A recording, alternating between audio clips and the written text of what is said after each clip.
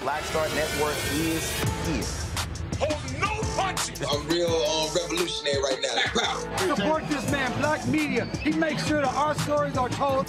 Thank you for being the voice of Black America, Roland. Stay black. I love y'all. All momentum we have now, we have to keep this going. The video looks phenomenal. See, there's a difference between Black Star Network and Black-owned media and something like CNN. You can't be Black-owned media and be scared. It's time to be smart.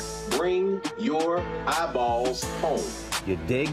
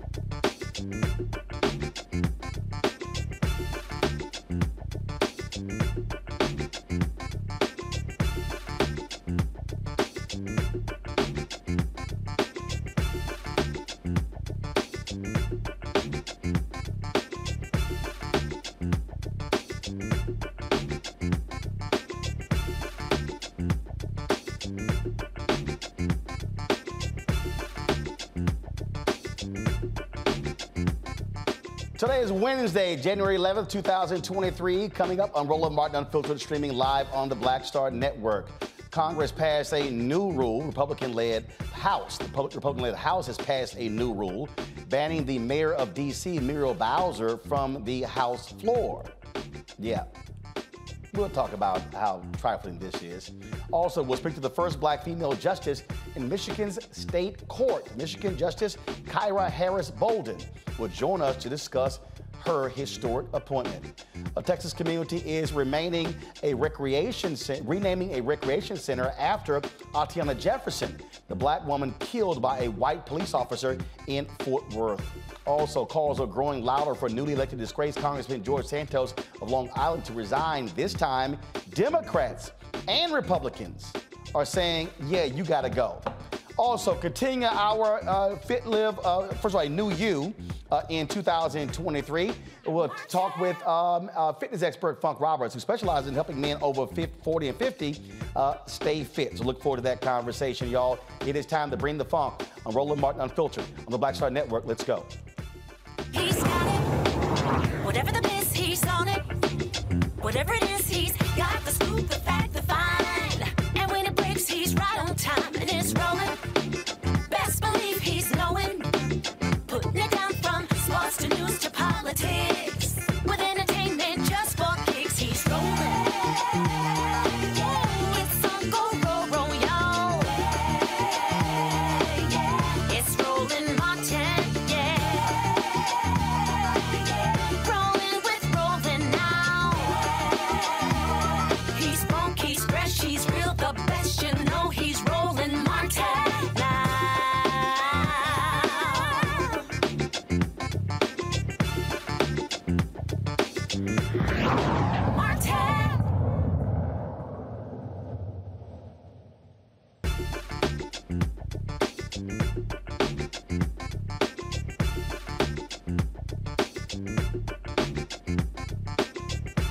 Now that Republicans are in control of the U.S. House, they are changing the rules. And one of those rules, they are preventing the mayor of Washington, D.C. from having access to the House floor. But it's not just her.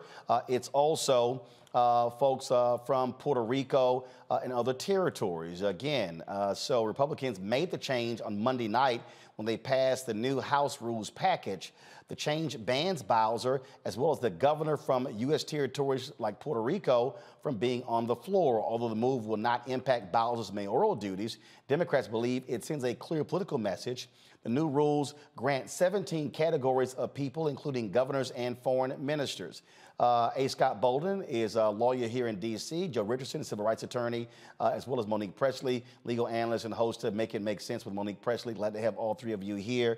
Scott, okay, so for people who don't understand, the reality is Washington, D.C., of course, we know, is not a state. And so Congress... It should be. Well, we know it should be. Congress has authority. And so what typically happens is when Democrats are in control, they treat Washington, D.C. and its elected officials a lot differently than Republicans do. Yet, when there's something that Republicans want, then they'll oppose their will. So for instance, when Republicans supported opportunity vouchers for folks to be able to take public dollars and go to private schools, they passed that law governing Washington, D.C. And so you've always had this back and forth over how Republicans treat leadership in Washington, D.C. compared to Democrats. Which is why they won't pass the necessary legislation for statehood, because 8 out of every 10 people in D.C. Are Democrats. But they have no problem when we saved them on January 6th, when the Capitol Police needed the help the most. It was the D.C. police that were there, and our tax dollars at work. It is also why they will not allow us to tax at the source of income. 60% to 70% of every individual who's in Washington 9 to 5 during the week is a Maryland and Virginia resident, and we lose those tax revenues. But that's another issue. The message being sent here by the Republicans is complete nonsense, if you will. She's always, the mayor of the District of Columbia can be on the floor for any number of reasons as the guest of both Republican and Democrats. And so it's more pettiness on the part of the Republicans. That's why we don't have statehood. That's why we are indentured servants to America, and why we obviously continue to rely on the federal government, because they will not allow us to be self-actualizing as a jurisdictional entity. Monique, again, Republicans are showing, who they are by being, as Scott said, petty. You're on mute. You're on mute. You're on mute. Happy New Year, Scott. Well, you should know by now how to operate the computer. When you ain't here to talk about your bad, I'm just letting you know. Here he comes. Here he comes helping. Roland is the host, Scott. Listen, they're not just petty, right? They're racist, and this seems petty. This seems like, petty with no purpose.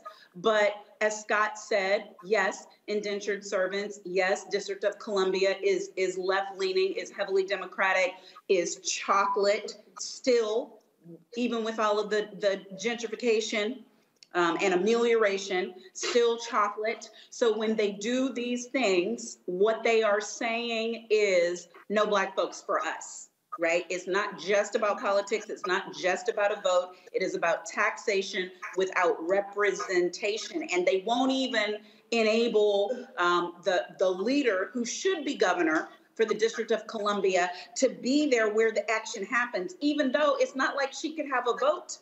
It's not like, unless she was called upon, she could have a say. But there are many things that are not covered that need to be covered. They're doing all of this, asking for C-SPAN to have more reach with its cameras, et cetera, and so on. There are things that directly affect the District of Columbia every single day. Decisions about federal dollars, decisions about federal buildings, decisions about the way that income is generated, and the things that Scott pointed out. And they want her, because she is effective, they want her out.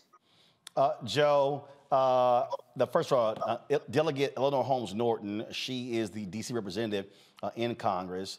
And again, when the Democrats are in charge, she actually gets a vote. Well, Republicans in charge, we see how that changes. They're showing us exactly who they are.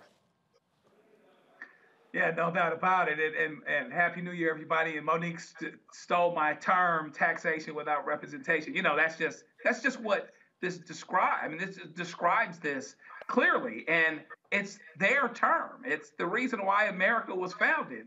And fundamentally speaking, I mean, we all know, we can see that, they'll never want D.C. statehood, because that guarantees 2 extra Black senators, that guarantees area being represented and making a difference. It is America where we're going 101, right? We talk about 2043. Well, it's been done happened at Washington, D.C., right? There's always been majority minority, always mostly black folks. And so therefore, Eleanor Holmes Norton, who has been a D.C. representative for 30 years or more, I remember seeing her in 1992 when I was working with Congresswoman Waters.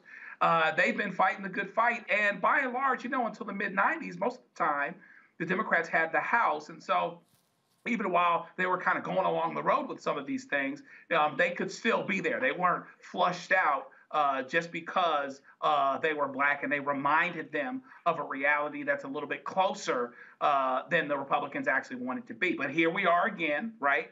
I guess the thing that we can take solace in, our silver lining is that the Republicans, I sense, could continue to make the mistakes and have the fumbles that will prescribe this as just a 2-year problem. Well, these are American citizens. That's who they are. Folks in Puerto Rico, they are American citizens. And you see how Republicans treat American citizens. They don't particularly want to have a vote in Congress because, again, they're scared those are going to be blue territories and not red territories. All right, folks. Hey, Roland, the GOP may not know that they're American citizens. Well, trust me, they know, but we know how utterly silly they are. All right, hold tight 1 second. We'll talk politics more when we come back as they continue to go after President Joe Biden. We'll tell you about that. You're watching Roland Martin Unfiltered on the Black Star Network. Download the Black Star Network app, Apple phone, Android phone, Apple TV, Android TV, Roku, Amazon Fire TV, Xbox One, Samsung Smart TV. Also, join our Bring the Funk fan club. Send your check and money orders to P.O. Box 57196. Washington, D.C., 20037-0196. Cash App is $RM Unfiltered. PayPal is R Martin Unfiltered. Venmo is RM Unfiltered. And Zelle is Roland at RolandSMartin.com, Roland at RolandMartinUnfiltered.com. And be sure to get a copy of my book, White Fear, How the Browning of America is Making White Folks Lose Their Minds. In fact, folks in St. Louis, I will see you on January 21st at 3 p.m. at the St. Louis Area Urban League. I'll be discussing my book, and I'll be questioned about it by Mike McMillan, who leads this Urban League, as well as my man, Tef Poe. So looking forward to coming to St. Louis. And so mark your calendar. It's going to be free and open to the public. You guys can get your book. I'll be signing copies as well. So make a note. In St. Louis on the 21st of January. That's a Saturday after next. And really looking forward to it. So St. Louis, let's do something, folks. But if you're not there, order your book from a bookstore. Download the copy from Audible. Order through your favorite black bookstore. All right, folks. I'll be right back on Roland Martin Unfiltered on the Black Star Network. Most people think that these television shows that tell stories about who we are as black men, and then they paint these monolithic portraits of us. They think that they're being painted by white people. And I gotta tell you, there are a whole bunch of black folk that are the creators, the head writers, the directors of all of these shows, and that are still painting us as monoliths. The people don't really want to have this conversation. No, they don't.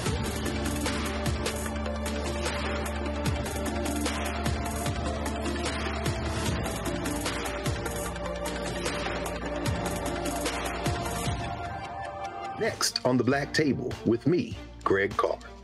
Our legal roundtable is back in session as we look at yet another potential landmark case being considered by the United States Supreme Court. This one is called 303 Creative versus Alennis, and may be the most important and far-reaching First Amendment, that is freedom of speech, case of our time. It could, depending on how the court rules, open the door for a return of Jim Crow segregation laws. It's true. If you say we can discriminate against one, you're saying we can discriminate against all. That's on the next Black Table. Don't miss it, right here on the Black Star Network. We're all impacted by the culture, whether we know it or not. From politics to music and entertainment, it's a huge part of our lives, and we're going to talk about it every day right here on The Culture with me, Faraji Muhammad, only on the Black Star Network.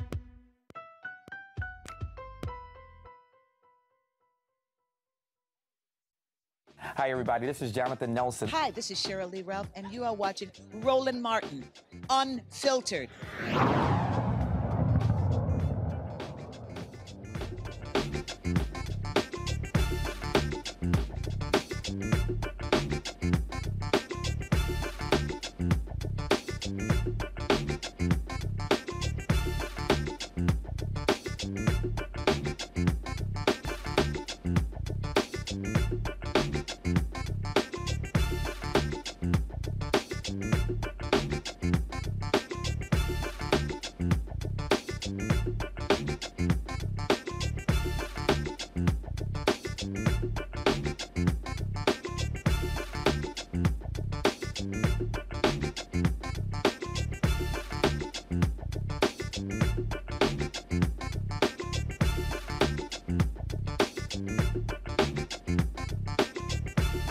Well, the House Republicans opened their long-promised investigation into President Joe Biden and his family with the power of their new majority in the House.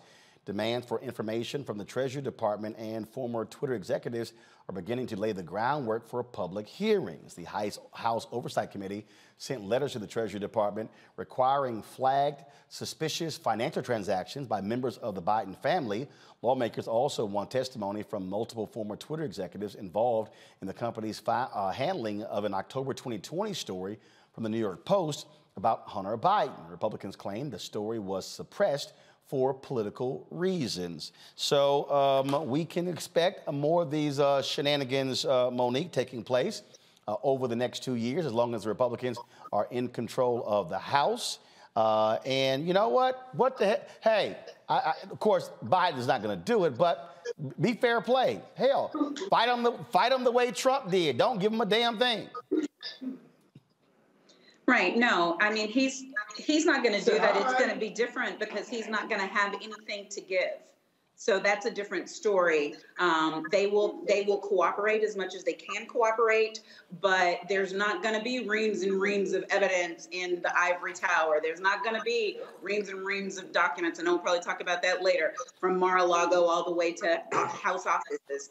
That's not going to happen. The thing that concerns me about this is the thing that always concerns me. This is happening from the fiscally responsible party, right? These are the people who don't believe in wasting money, don't believe in wasting taxpayer dollars, want to decrease government spending and financing for useless, wasteful things. But here they are.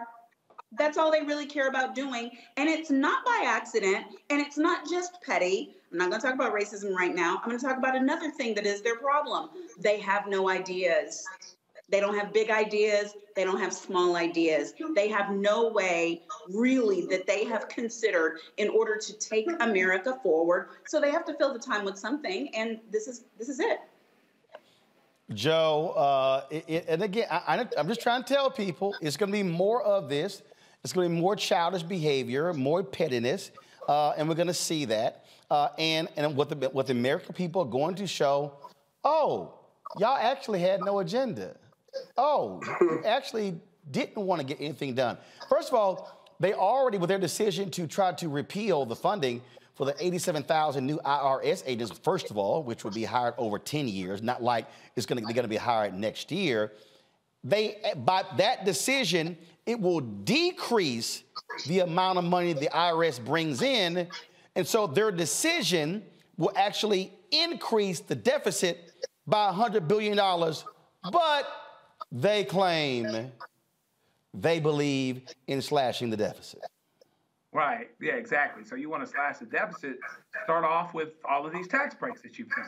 You know, now you want to have a fight on the floor about, well, you've got to do cuts to go along with it. We won't agree with the debt ceiling increase and all these other things. Well, that was a discussion that started at the beginning. Now, if you go back to the last platform for the Republican Party when Trump was nominated for re-election, there was no platform. So they're letting you know that they have no agenda. They've created a committee about trying to see about, the distrust of government. I forget what it is that they call it, with Jim Jordan dealing with that. And so I think that, again, the Republicans are going to give us a lot of help to help us keep office, maybe even despite ourselves in a moment on the Democratic side, and to get the House back. But here's what the Democrats have to do.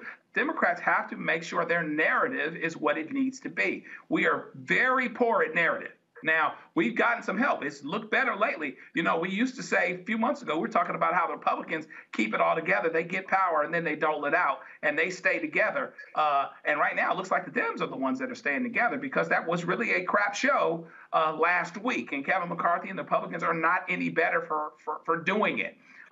These 20 are going to hold strong for their folks that elect them who don't want them to get anything done or didn't send them to get anything done, okay? And then we have to make sure that the narrative is what it needs to be so people blame the folks and the party that needs to be blamed for it. So, yeah, so we'll see how it all goes, but the narrative is there to be told that these guys don't have an agenda. They don't want to accomplish anything. And at the end of the day, I would like to think that the American people aren't going to be pleased with that when we still are bringing inflation down, even though there's been progress, when we still are doing things that need to be done and people are hurting. And so we'll see how well we tell that story. Well, you know what? I'll say this, Scott. The reason I think you're going to see a difference when we talk about this narrative is because Hakeem Jeffries is now the Democratic leader. Look, Speaker Nancy Pelosi, who never appeared on this show, you know, she didn't do a lot of interviews. She really wasn't out there being very vocal. In fact, here is Congressman Hakeem Jeffries eviscerating, going after the Republicans with regards to their bill where they want to enact a national ban on abortion. Watch this. You come to the floor as part of your march to criminalize abortion care, to impose a nationwide ban, to set into motion government-mandated pregnancies. So that's the distinction for today. As Democrats, we believe in a woman's freedom to make her own reproductive health care decisions. Period, full stop. A decision that should be between a woman, her family, and her doctors. Period, full stop. We believe in Roe v. Wade. You wonder about our position? That's it. The Women's Health Protection Act. That's it. Freedom to make your own reproductive health care decisions. That's it. As compared to a clear effort, that's what this bill is about today, a march toward criminalizing abortion care. I think, again, Scott, I think it's going to be a little different when you talk about messaging for the Democrats with Jeffries as the leader. Well, I think the White House should follow suit and learn a lot from Hakeem Jeffries. He's going to be not only out there speaking early but often, but he's an articulate, eloquent, and passionate voice for what it means to be a Democrat in this country. You know, the White House messaging has to be better on this. The Republicans are all about power and about fighting and what have you. The bread and butter issues that they ran on in the midterms, this is not what they are trying to make this country better on. They're trying to do investigations. And I think the White House ought to treat these investigations as annoyances, right? Nuances, well, not nuances, but annoyances in regard to cooperating or not cooperating. Because the focus that can be going on in the background, the Democrats have to message that we're about making America better, fixing America's problems, and the bread and butter issues, we're the party for that. The Republicans will implode, notwithstanding these investigations, because of that far-right extreme Freedom Caucus that has always can change, as I understand the rules, might be able to change speakers at any time, if you will, with just one person complaining. And so the Democrats have to stay above this fray. They cannot get down with the clowns and the circus. They've got to stay above the fray and message that they're really the best party to lead America. And I think you're going to see this because of the Republicans. But you got to fight, though. I mean, you still got to fight back. Yeah, you fight back annoyances for sure, right? But you do it in a way where you're not down there fighting with idiots. You want this document okay, we'll give you this document, and then you message that document, you message what it means, and you message how petty and inappropriate it is, or the meaninglessness of it all. For example, with Biden's documents, the security documents that were found, right? I think they handled that just right. They voluntarily turned it over to DOJ. He says, hey, I don't know what this is, but we went through this procedure. That's what it is. The Republicans can yell and scream and say, this is the same as Trump. It's not the same as Trump. Messaging. And they don't have to get down and fight the Republicans over these security documents that Biden had, because they'll try to do the comparative. It's nuanced messaging. You give them what they want and then ignore them while opposing them in a way that is far more sophisticated than what the Republicans are showing America with their clown show last week and their clown show with these investigations. I don't know. Here's my whole deal.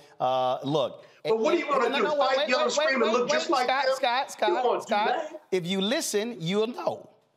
Every time Jim Jordan opens his mouth, I would say, ain't you the same one who ignored the subpoena for January 6th? Oh, so now you believe in the rule of law. Every time they try that, I would hit them with something along those lines by saying, oh, so now y'all care about subpoenas. Now you care about congressional committees. Now you care about this here. Play their own words and smack them in the head with their words. Got to go to a break, folks. Yeah, but hypocrisy only will get you so far. Scott, I told you, Scott, I was clear on what I said. Now, coming up next, we'll talk to the first black woman to serve on the Michigan State Supreme Court. Look forward to having a conversation with her. That's right, folks. It's a sister now on that Supreme Court, and she'll join us next. You're watching Roland Martin Unfiltered right here on the Black Star Network. Talk about blackness and what happens in black culture. We're about covering these things that matter to us, speaking to our issues and concerns. This is a genuine people-powered movement. There's a lot of stuff that we're not getting. You get it, and you spread the word. We wish to plead our own cause. Too long have others spoken for us. We cannot tell our own story if we can't pay for it. This is about covering us. Invest in black-owned media. Your dollars matter. We don't have to keep asking them to cover our stuff. So please support us in what we do, folks. We want to hit 2,000 people, $50 this month, raise $100,000. We're behind 100,000, so we want to hit that. Y'all money makes this possible. Check some money orders. Go to P.O. Box 57196, Washington, D.C. 20037-0196. The Cash App is $RM Unfiltered. PayPal is R Martin Unfiltered. Venmo is RM Unfiltered. Zelle is Roland at RolandSMartin.com. On the next Get Wealthy with me, Deborah Owens, America's Wealth Coach, the number of people working from home has quadrupled to almost 30%. You're going to learn how you can now create your money space. It can impact your mood, your mindset, and your ability to get wealthy. Interior designer Nikki Klug joins us to share exactly what you need to do to create a winning workspace. Make a space that is going to instantly put you in the mindset so that you can be more productive, so that you're organized, so that you're inspired, or you're really focusing in on the task at hand. That's right here on Get Wealthy, only on Black Star Network. I'm Chrisette Michelle. Hi, I'm Chaley Rose, and you're watching Roland Martin Unfiltered.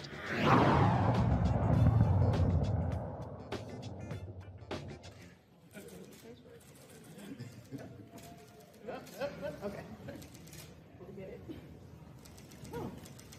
Zips at the bottom. Okay. Zipping you up like you're like I'm sending you off to school. Get your zip.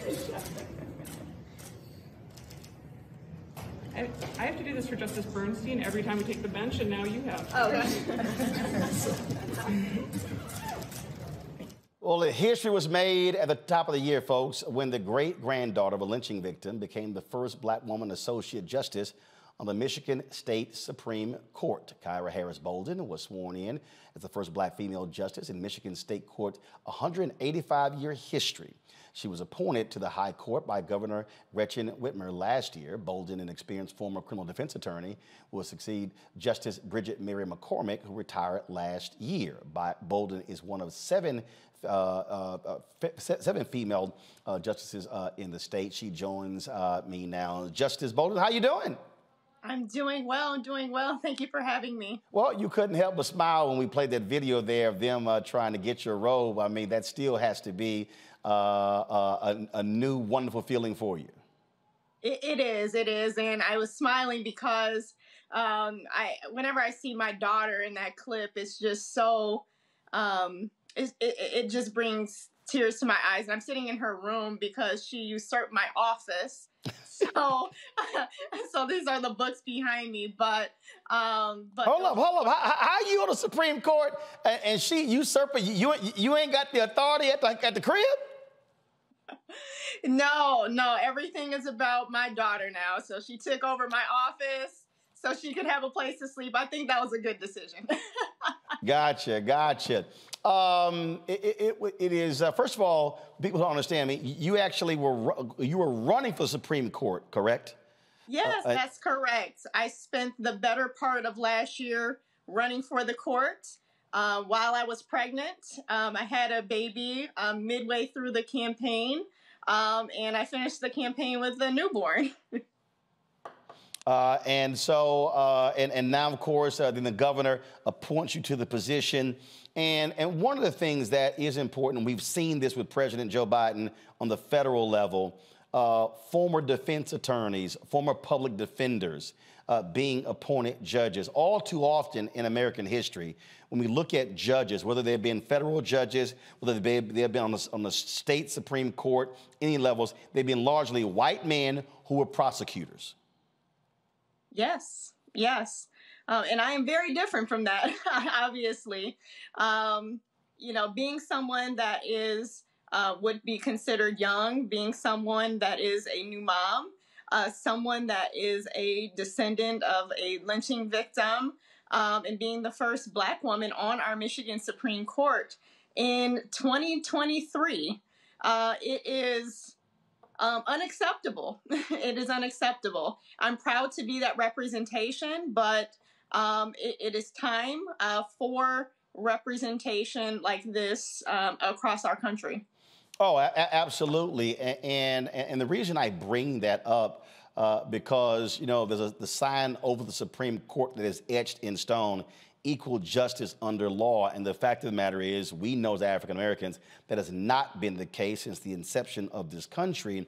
And when you begin to diversify the bench, not only when it comes to color, not only when it comes to gender, when it comes to experience, then you're bringing a different perspective. We've already seen that with Judge Ketanji Brown Jackson. She came out the gate on the U.S. Supreme Court with her questions. She didn't play the usual, let me just sit back and be quiet and just be happy I'm here. No, I mean, she came out bringing all of that perspective to the Supreme Court on day one.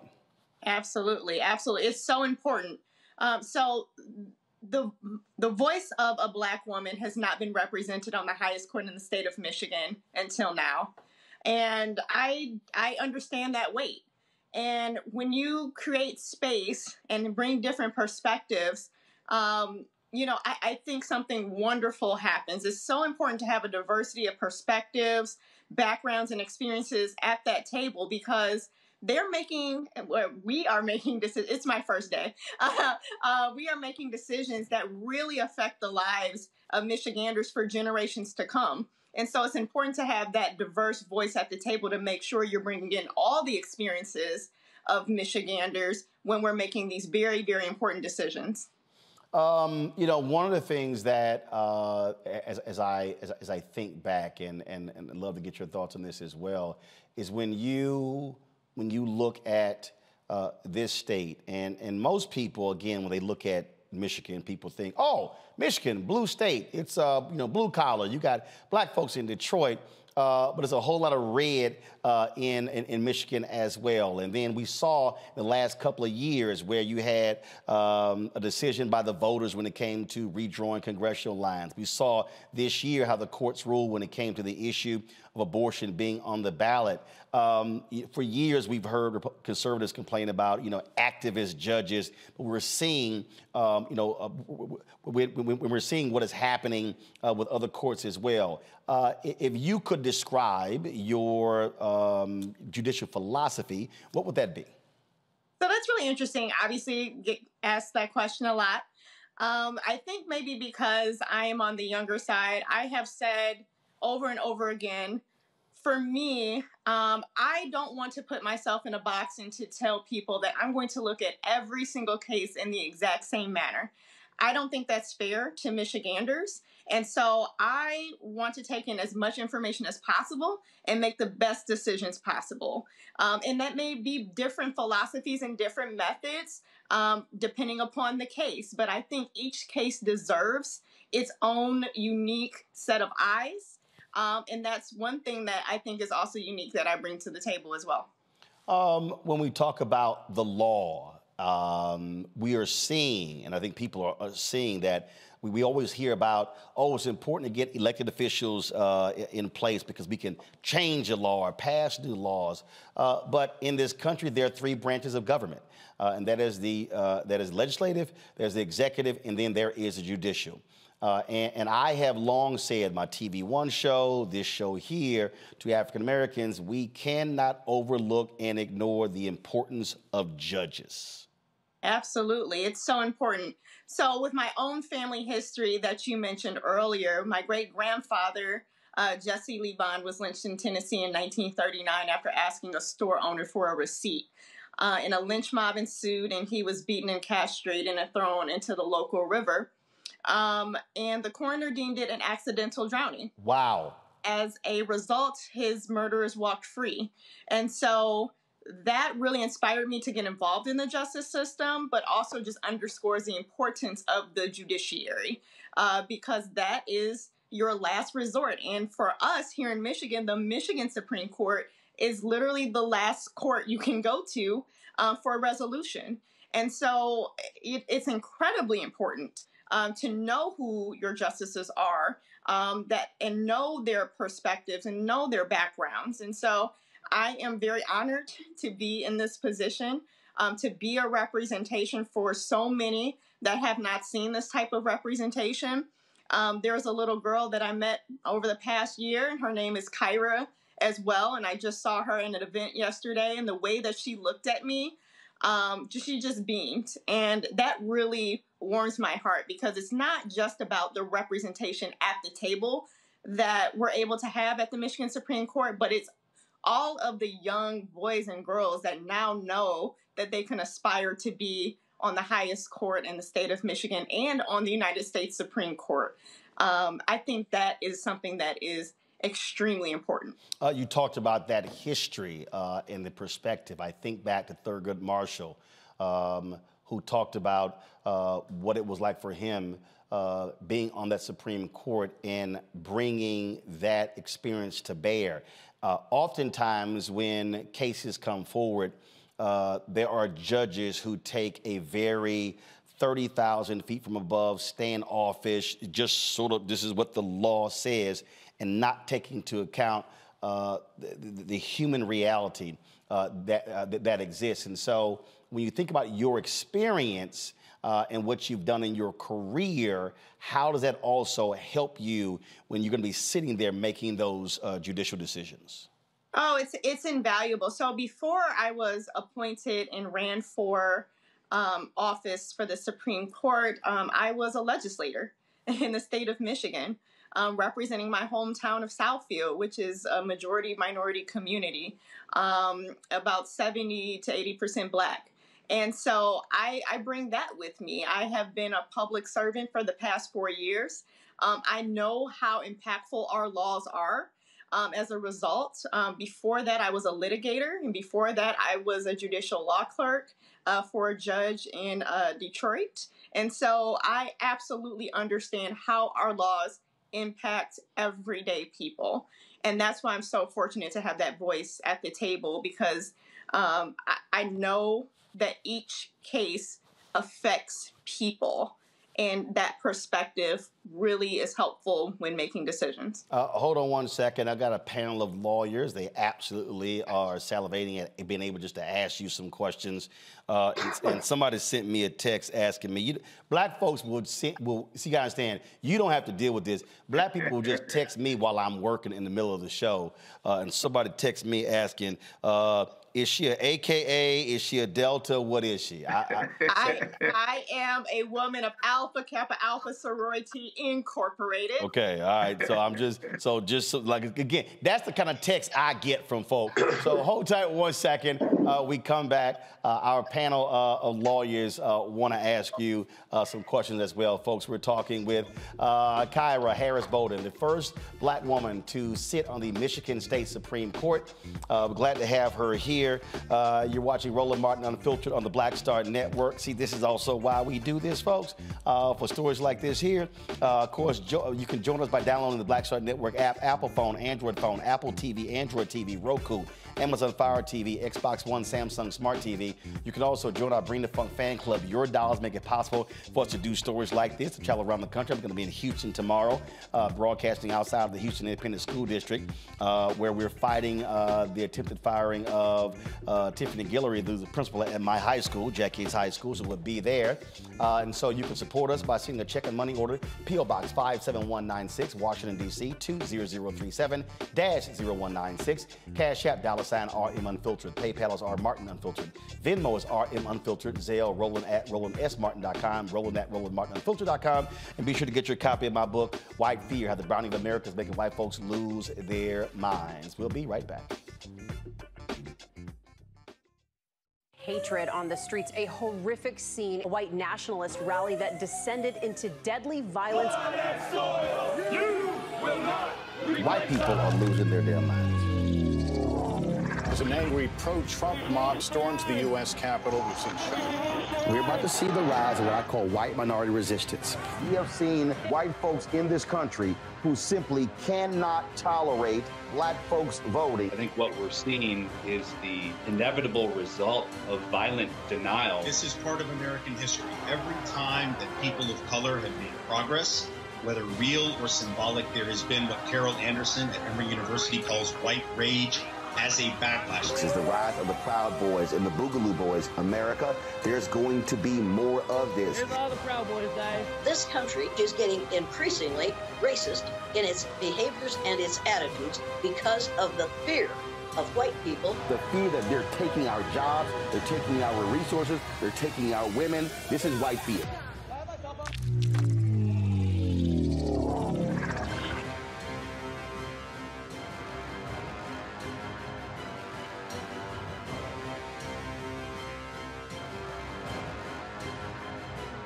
Next, A Balanced Life with me, Dr. Jackie. Listen to this. Good fortune happens when opportunity meets planning. In other words, success is no accident. Thomas Edison said that, and it's such a great message as we enter into this new year. Planning for success and balance in 2023, planning for it, and then how to live it. I'm always working towards those goals. I'm always moving in that direction. And if something gets me off track for the goal, I hurry up and determine, oh, wait, you're off track. Get back over here on your track of what you're supposed to be doing, and I continue to work to those goals. That's next on A Balanced Life with me, Dr. Jackie, here at Black Star Network. Hi, I'm Amber Stevens-West from The Carmichael Show. Hi, my name is LaToya Luckett, and you're watching Roland Martin Unfiltered.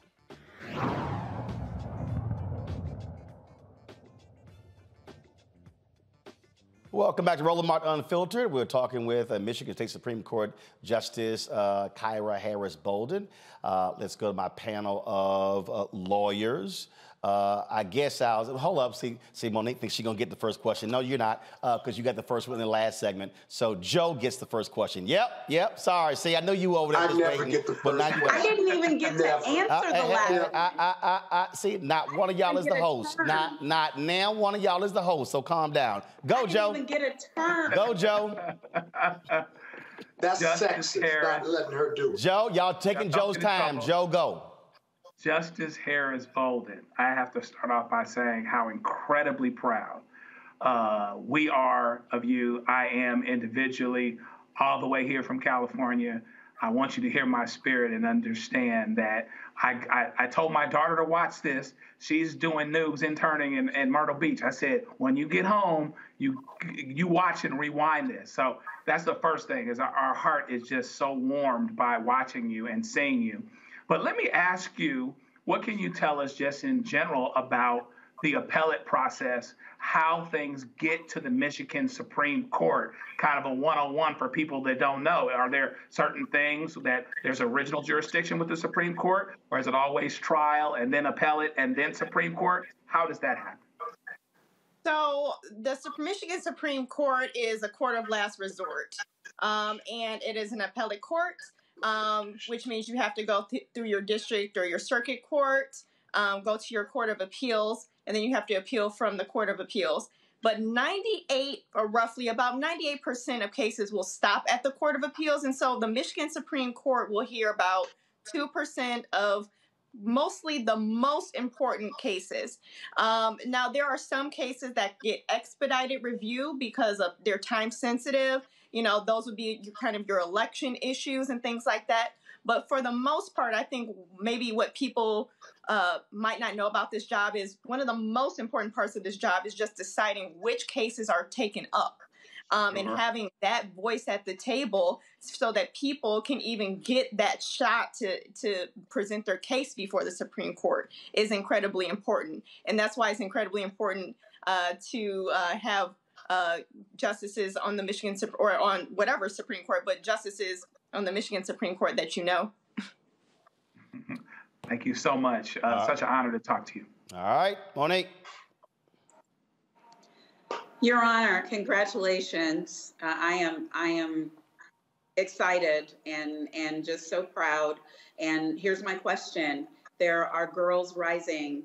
There are young women to be who desire to have the opportunity and to serve in the manner that you are now blessed to be able to serve. What suggestions do you have for them for a path? What would you say to the 11-year-old who's just starting to figure out, I think I see myself there? Yeah, that is a wonderful question. The thing that I can communicate that was very important to me in my success are mentors. So I stand on the shoulders of all of the Black women that have come before me, that have broken down doors and chipped away that glass ceiling for me to be here. So I just want to be clear, I would not be here if it wasn't for Black women wrapping their arms around me and pushing me to this position. But just thankful for every single mentor that has guided me, that has given me great advice throughout my career. I would say that's the most important thing. Get people who you trust that are in positions that you want to be in, and really create that relationship, because it has really been invaluable to me. Thank you. Scott? Justice Bolden, congratulations. I know we're related like all Black people are, since we share the same last name. She ain't claiming you at all. Yes, she is. If she looked at my legal background, she would be proud, I think. But hold on. The operative phrase there is, I think. This is your show. My dad was a state court judge in Illinois, and just congratulations. I heard an interview with CNN, and they were trying to put you in a box because you're a former legislator, and then your new job as a Supreme Court justice. I thought your answer was excellent, because this is a different job. But my question has to do with whether you think being a former criminal defense lawyer, being a former legislator, and now deciding judicial cases where independent legal thought and judgment on your part is very different than those other opportunities or those other jobs you had. Is that going to be an asset, or will it be difficult for you to separate the politics and your criminal defense background from your judicial decision-making? So I think it only enhances it. So most people that are judges or justices have worked in the legal field. A lot of them have been prosecutors. And I have a different experience being a judicial law clerk and being a legislator. And what I have always said was when you're talking about legislative interpretation, how better to get at what the legislature intended than to have a former legislator. So I think my background is an asset to the bench. And I'm reviewing cases and I'm thinking, you know, how things were done in the legislature. Currently, nobody else on the Michigan Supreme Court has that experience. And I'm very happy to share my experience with my colleagues. Yeah, absolutely. Thank you. You, of course, you just started, but you did have to start with some bit of a controversy. You named someone as a clerk who had a past shooting police officers in 1994, rehabilitated themselves. This caused a controversy. He resigned. Another justice was highly critical of you, who has now apologized to you for it. Here's what I don't understand about that whole thing. How can we sit here? How can a legal system, how can this public talk about if you commit a crime, you serve your time, and then you are to rehabilitate yourself? That's what this individual did, and now being penalized for it. You made the decision to hire them, of course, accepted his resignation, but I thought that's what we are encouraging folks to do. That is to better themselves after they have made a mistake. So I picked a great group of staffers, and that includes people with diversity of background, perspectives, education, and I think it's important to have all of those experiences at the table, particularly people that have been marginalized in the past. And so we are moving forward. We are going to make sure that we're making the best decisions possible. But, you know, I think it's important for people that come from marginalized backgrounds and communities to have a seat at the highest court in the state of Michigan. Again, that's the bottom line is we should be encouraging folks again to really. I just thought it was just it blown up. It was out of proportion, and it also sends a signal to individuals who have gotten out that, oh, you can fix your life, you can get your stuff together, but there's going to be a limit to where you can actually get a job, which is part of the problem we have. Those who are formerly incarcerated, the whole ban, you know, checking the box and whatever. This is an issue that we face all across this country, where people don't want to see formerly incarcerated folks, no matter what crime they commit, get jobs. Yeah, I can only say for myself, I believe in restorative justice, and I believe that the justice system can work. I believe I've shown that. And, you know, again, in my first few days, we are going to, you know, make sure that we're making the best decisions possible. And I will continue to make everybody proud that has supported me. Well, again, congratulations on this historic appointment. Glad to see you there, and you're absolutely right. Not just young girls, not just young black girls, but also young black boys seeing representation on the highest court in the state of Michigan is critically important. It's unfortunate that we are in 2023 still experiencing first, but we got that one out of the way, and we definitely hope it is not going to be the last. Yes, and it won't be. All right, Justice Kyra Bolden, we appreciate it. Thanks so much. Thank you so much. Folks, again, if you want to understand why this show was created for 4 years ago, almost 4.5 years ago, it was for stories like that, for us to be able to have the time and space to talk with a Justice Kyra Bolden. Just the other day, the Washington Post did a story on the brother who was being taking down these Confederate monuments all across the country. And what was interesting is people were sending me the story like it was news, and I said, yeah, I talked to him in 2021. And I posted that. And folks were like, well, Roland, you know, some folks may have not seen your show. I said, no, that wasn't the point. The point is, oftentimes, black folks will send stuff around that mainstream media reports on that we had already done here on Roland Martin Unfiltered, on the Black Star Network. And so if you want to understand why our platforms matter, it's because we're giving voice to folks who aren't necessarily going to be covered. And even when they do get covered by mainstream media, we still bring a different perspective, which is why it is important for us to not only financially support Black-owned media, which is why we fight for advertising dollars, but it's also important for us to also share clips from this show and let people know it even exists, because as the first Black newspaper, Freedom's Journal, said, we wish to plead our own cause, too long have others spoken for us. And so we were glad to give an opportunity for Justice Bolden to be able to speak for herself and for our lawyers to be able to ask her questions as well. Folks, got to go to a break. We come back on Roland Martin Unfiltered. More on the show. We'll talk fitness with Funk Roberts about men over the age of 40. We'll have our Black and Missing as well. We'll cover some other news of the day. Download the Black Star Network app, Apple phone, Android phone, Apple TV, Android TV, Roku, Amazon Fire TV, Xbox One, Samsung Smart TV. And of course, join our Bring the Funk fan club. Send a check and money order to P.O. Box 57196, Washington, D.C. 20037-0196. Cash App, $RM Unfiltered. PayPal is our Martin Unfiltered. Venmo is RM Unfiltered. Zelle is Roland at RolandSMartin.com. Roland at RolandMartinUnfiltered.com. And get a copy of my book, White Fear, How the Browning of Americas Make White Folks Lose Their Minds. Back in a moment.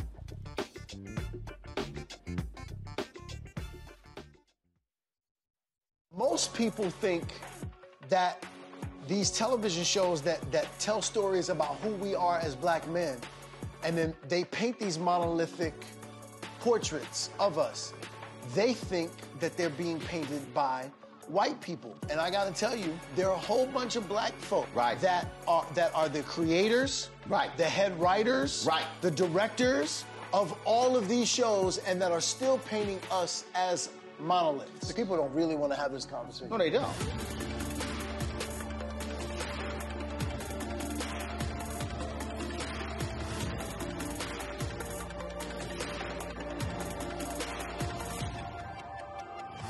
Next on the Black Table with me, Greg Carr.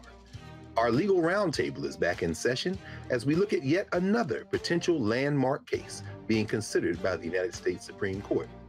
This one is called 303 Creative versus Alennis, and may be the most important and far-reaching First Amendment, that is freedom of speech, case of our time. It could, depending on how the court rules, open the door for a return of Jim Crow segregation laws. It's true. If you say we can discriminate against one, you're saying we can discriminate against all. That's on the next Black Table. Don't miss it, right here on the Black Star Network.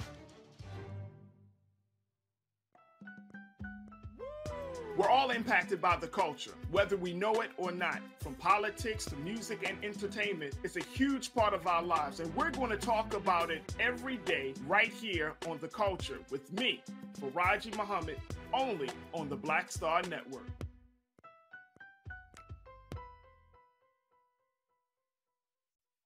Hey, what's up, everybody? It's Godfrey, the funniest dude on the planet. Hi, I'm Israel Houghton. Apparently, the other message I did was not fun enough. So this is fun. You are watching Roland Martin, my man, Unfiltered.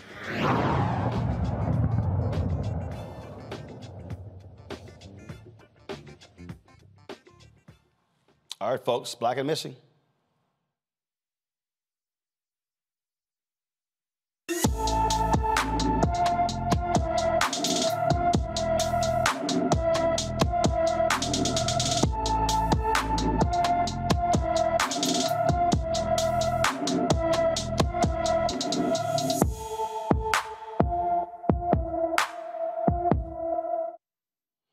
The Dallas Police Department is looking for a critical missing person. 82-year-old Fred Harrison was last seen walking on January 7th at about 9 a.m. He is 5 feet 11 inches tall, weighs 175 pounds, and is bald with brown eyes. Mr. Harrison was last seen wearing a black jacket and khaki pants. He may be confused and in need of assistance. If you have any information about Fred Harrison, please call the Dallas Police Department at 214-671-4268, 214-671-4268.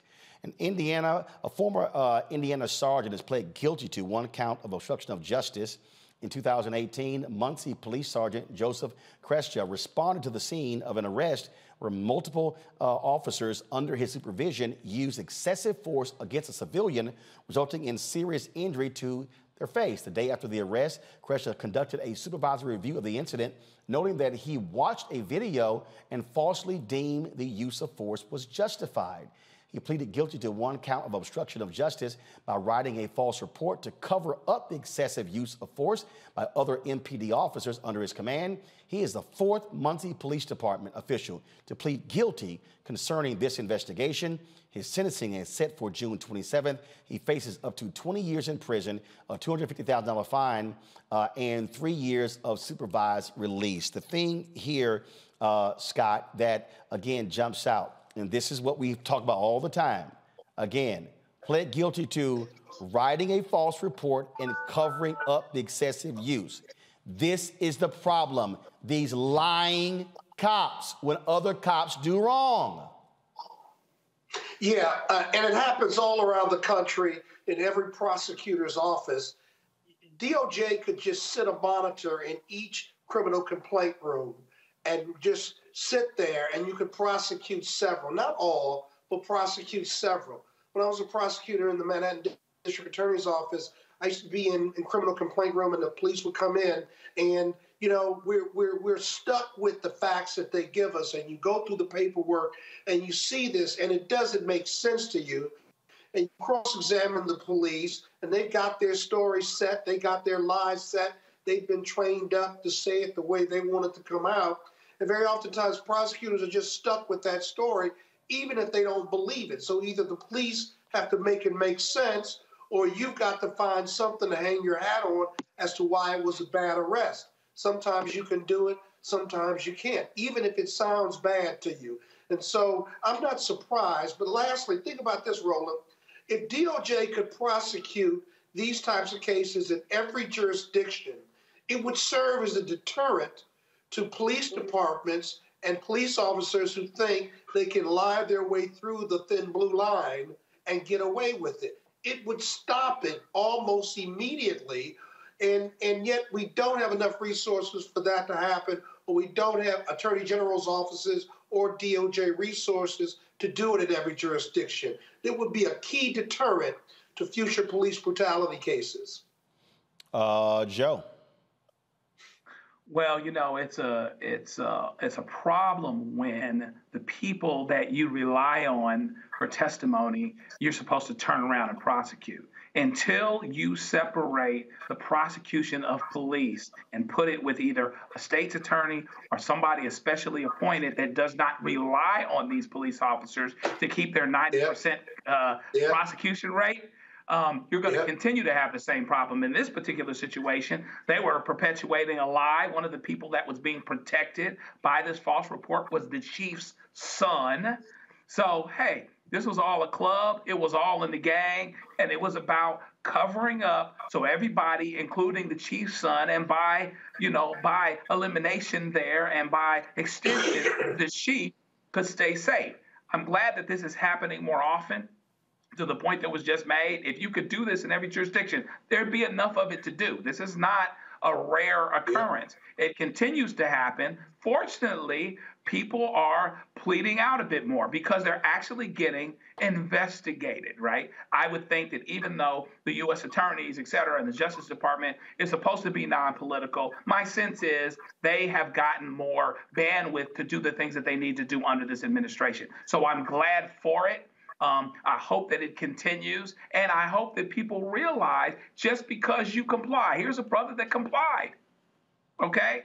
They told him to do something, he did it, he still got his face smashed in. So you can't tell me that compliance in and of itself is actually going to save you. I'm not telling you that not to comply, but people, come around and say, well, if he had complied, then there wouldn't have been that problem. No, not necessarily. We can go back to the brother in Minnesota to let the cop know that he had a gun and what ended up happening. He was shot 3 or 4 seconds later. Again, so this is a real thing, and we keep dealing with it time and time again.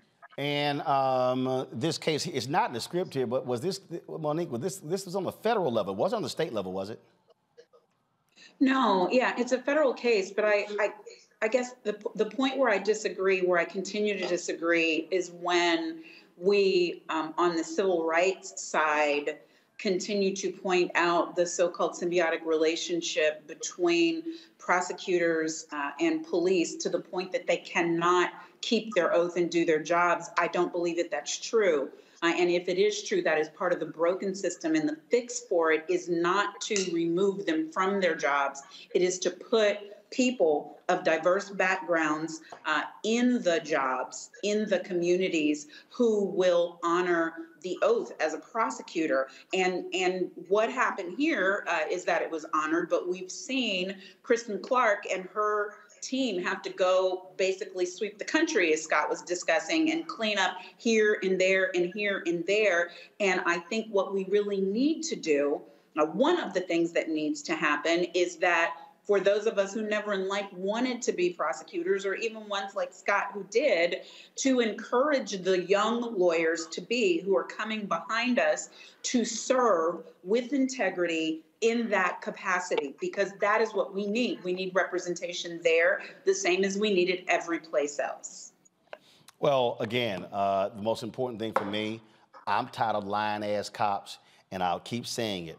When these cops lie on these damn reports and they're covering stuff up, they gotta go. When they're not turning those body cameras on, attempting to cover stuff up, they gotta go. If you have a badge and a gun, you have the level of authority that very, very few people have, and that's a sacred trust. And look, and I don't want to hear any from these people like, oh, it's hurting morale. Guess what? Act right, do right, then you don't have to go to jail. That's simple as that.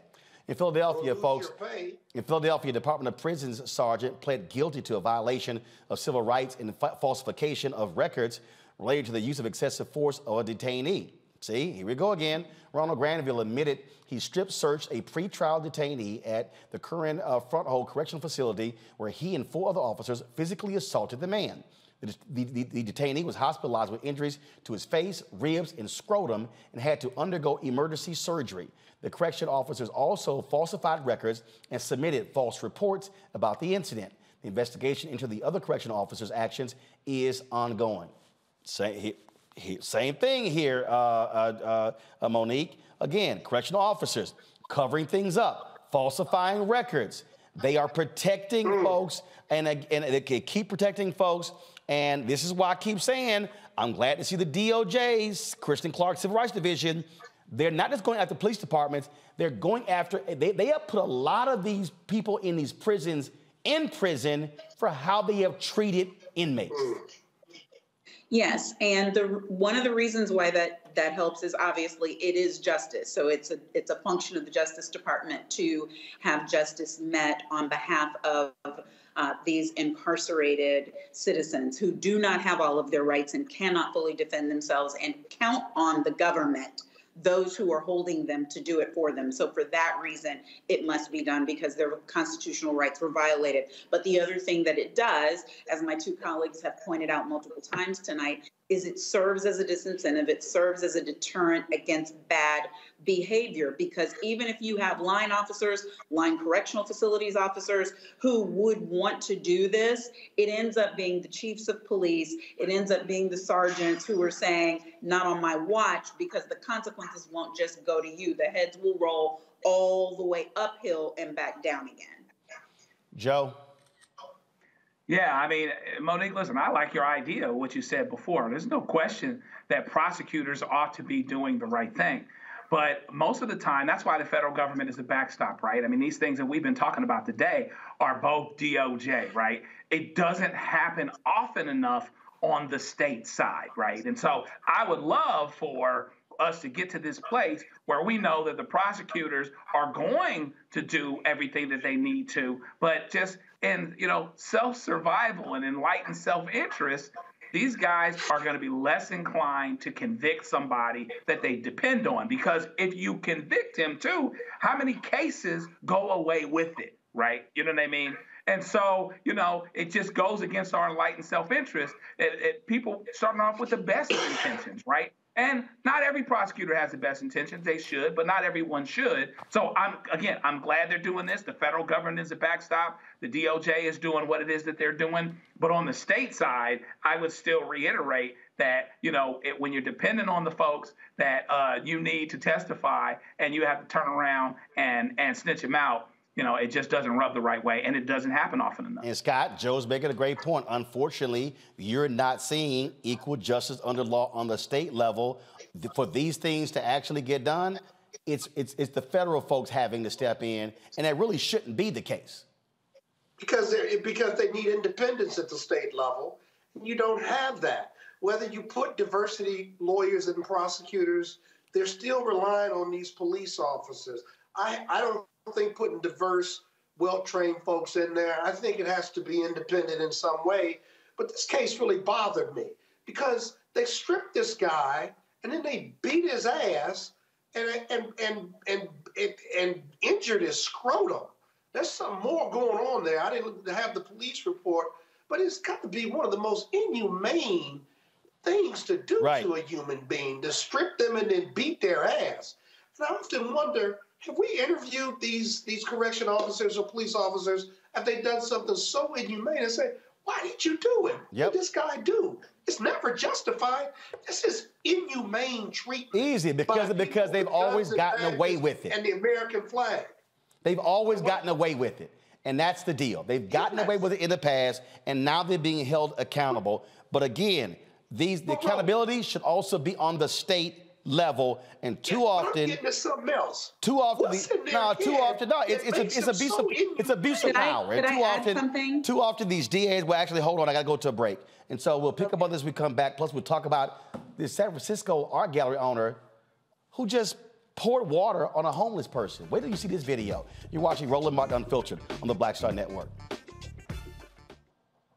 When you talk about blackness and what happens in black culture, we're about covering these things that matter to us, speaking to our issues and concerns. This is a genuine people-powered movement. There's a lot of stuff that we're not getting. You get it, and you spread the word. We wish to plead our own cause. Too long have others spoken for us. We cannot tell our own story if we can't pay for it. This is about covering us. Invest in black-owned media. Your dollars matter.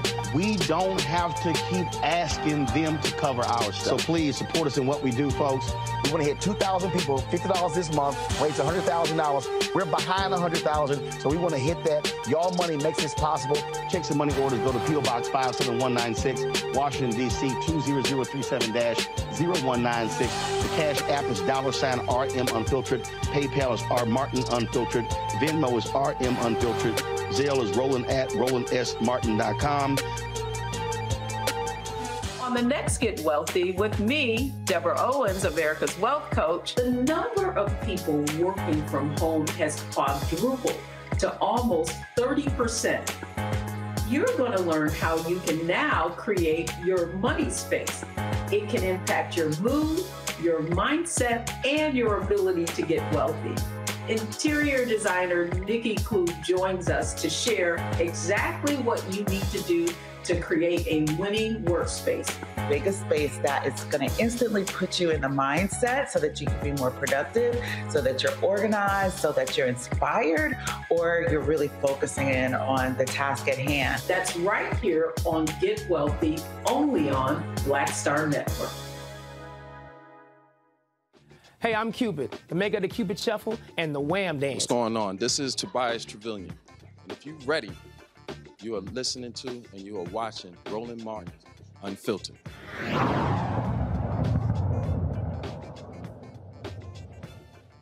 All right, before I go to this next story, Monique, you had a comment. Yeah, I just wanted to say that this is where the new version of organizing and activism and strategists are so necessary across legacy organizations and across new ones, in that where before we were organizing boycotts and we were organizing around transportation, we can do what international organizations do to entice our young, gifted people to go and do mission work overseas, to go and do volunteerism, to go and serve as lawyers, as doctors, all of the organizations that do that. We need that same work in these United States.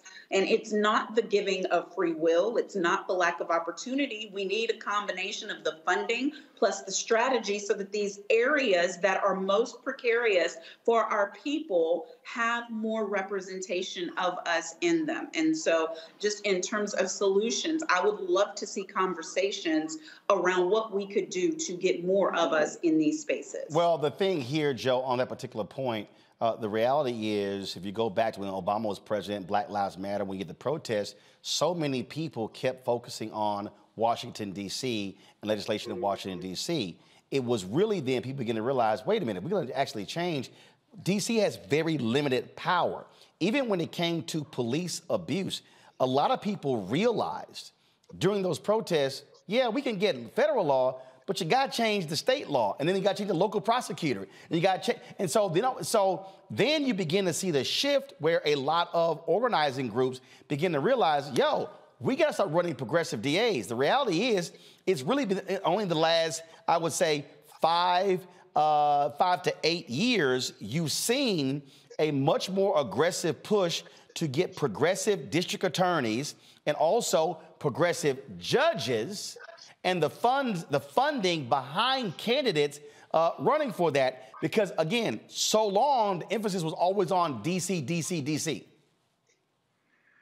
So you have, even in what they call liberal cities, right? I mean, you know, just go back and look at the recent documentary with Reverend Sharpton, or look at what they're talking about with Rudy Giuliani and all these other people that were in so-called liberal cities. The police departments were still islands.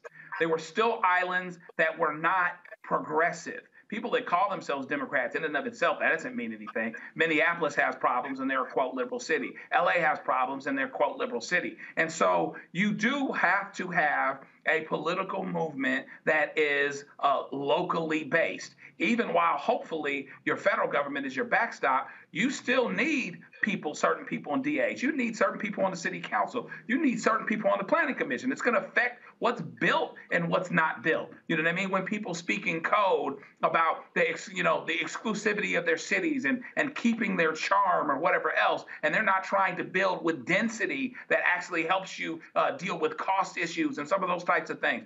You need local folks on every level, and particularly as it pertains to things dealing with policing. And so that's the only way that you actually have the chance to affect the change. And the other part that you need, it's a shame it took George Floyd dying like he did. Sometimes things change when everybody's watching. Absolutely. You turn on the lights. All right. Speaking of a damn shame, folks, watch this video here. A San Francisco video has gone viral showing an art gallery owner using a hose to spray a homeless woman in front of his business. Roll it.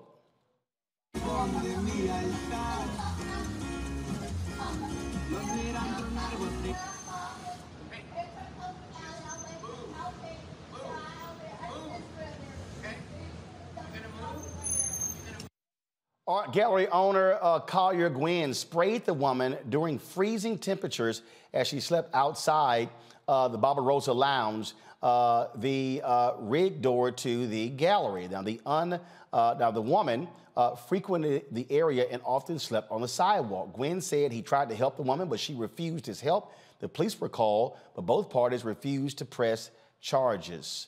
Scott, look.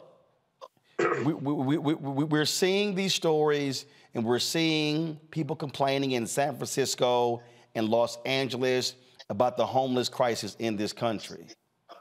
But for you to get a water hose and spray someone like that? The woman was psychotic, too. She's mentally ill. She couldn't comply with his request, and he knew that. It's just so inhumane. I keep getting... What is wrong with people? So how was the hose and spraying her with water going to get her to respond to his command to move away from the art gallery? How is that going to help this homeless situation, or this woman who could be a mother, a daughter, a sister, a friend of any of us who is homeless now and mentally ill? It's a broader issue, broader problem. But this short-term solution by this man, he should have been arrested, if you will, for assault, right? He should have been. I don't care who wants to press charges. He should have been arrested. But this is not a short-term solution. And just really, really highly inappropriate. Joe? Yeah, I mean, ditto. And I forget what locality they're in, but, you know, somebody ought to take that case on the civil side. Okay, somebody ought to take that case on the civil side because that's not something that should be happening under any circumstances at all. And, you know, when you're dealing with the unhoused, you have a property owner. As a citizen, you have certain responsibilities, okay? And one of those responsibilities is that you shouldn't be doing harm, even through your frustration and your moments where you're trying to run a business and you've got somebody that's psychotic that's sitting in the front of it. The answer is not hosing them down with water. It didn't help. All it did was get him some attention, you know? And of course, he's unapologetic, and the police should have pressed charges against him, as far as I'm concerned. And so, you know, with power, with property ownership, with citizenship comes certain responsibilities. And you can't just stop over those that are the least of us because your life is inconvenienced because you were trying to open up your storefront in the morning. You call the police, keep a relationship with them, and go down that road, but you don't need to put water on anybody. Monique? Yeah, it's not too late for him to go to jail. And people need to be asking that he be arrested for assault and for battery. That is not his property that she's on. It looks clearly to be like street domain property. And yes, she was probably there and not supposed to be. And yes, they probably could have ticketed her. And yes, if he had called the police, they probably could have insisted on her moving to wherever because they don't have a place for the unhoused to go. But what he did not have a right to do was that. And it is all on camera. What would be next? Sicking dogs on her? No, it is unacceptable. And it should still be punished. Yeah, Monique, one of the issues for them was she could not be the complaining witness, the homeless woman, because she was psychotic. To arrest in most jurisdictions, a misdemeanor, if the police don't observe it, then they have a third-party witness or the complaining witness. Here, you didn't have that. But whoever took the video could have filed a complaint against him, and he would have been arrested for misdemeanor assault charges, whether it's California or anywhere else. For whatever reason, that didn't take place. But you're right, that could still take place here based on the video. But just really, really awful treatment of homeless people. They may be a nuisance and an eyesore, but they don't give up their humanity because they are homeless or poor or disenfranchised.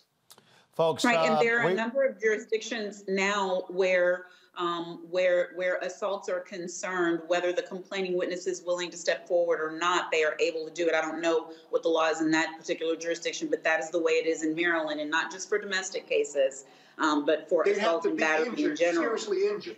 Gotcha. Well, folks, I'm going to the next story here, and that is we've lost a civil rights legend, Cleo Orange. She has passed away. Cleo was integral to the civil rights movement. She worked with Dr. Martin Luther King Jr. as a staff organizer of the Southern Christian Leadership Conference and the Poor People's Campaign. She later married civil rights activist James Orange and remained a staple in the SCLC. Orange continued the fight for social justice with the Reverend Bernice King at the King Center.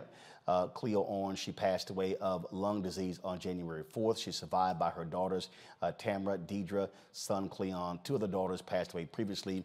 She was 78 years old. Also, folks, it's some great news. Of course, the brother with the Buffalo Bills, who, of course, had cardiac arrest in a game a week ago, he's actually been released. Damar Hamlin has been released from a Buffalo hospital. Now, remember, he was released yesterday from a Cincinnati hospital, went to a Buffalo hospital. He's now been released. Comprehensive tests were run. A series of cardiac, neurological, and vascular testing took place, and there were no previous conditions. And they said that it was the hit that caused the cardiac arrest, not a previous condition, as other cardiac experts had talked about. But it is absolutely awesome and wonderful that this brother, again, folks, it was 10 days ago when he was fighting for his life on the field, and now he has been released from a Buffalo hospital and is headed home. And so Damar Hamlin's family absolutely is elated with that news. He's going to continue rehabilitation at home for this.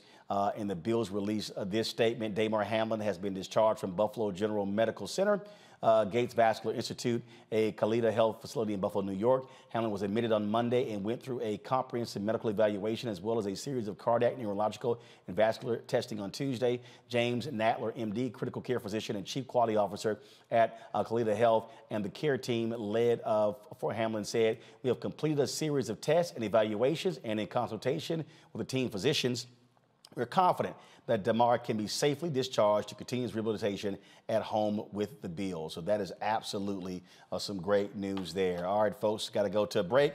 If you're watching YouTube, hit the like button. Facebook, hit the share button. Comment on the Black Star Network as well, on the app as well. And so we should easily be at 1,000, 1,500 likes on YouTube. And so when I come back, I better see us over 1,000, y'all. You're watching Roland Martin Unfiltered on the Black Star Network.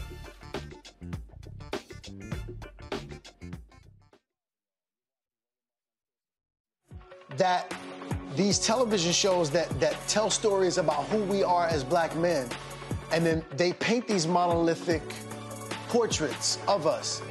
They think that they're being painted by white people. And I gotta tell you, there are a whole bunch of black folk that are the creators, the head writers, the directors of all of these shows, and that are still painting us as monoliths. The people don't really want to have this conversation. No, they don't.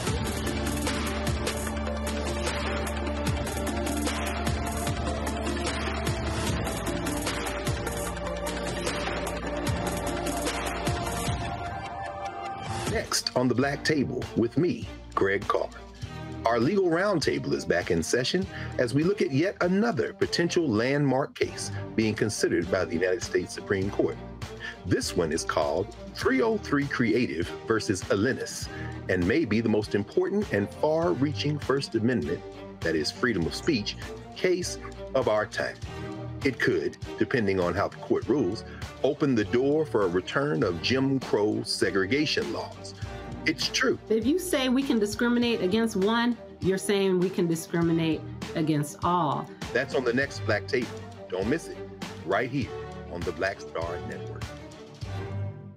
Hi, I'm Dr. Jackie Hood Martin, and I have a question for you. Ever feel as if your life is teetering and the weight and pressure of the world is consistently on your shoulders? Well, let me tell you, living a balanced life isn't easy. Join me each Tuesday on Black Star Network for A Balanced Life with Dr. Jackie.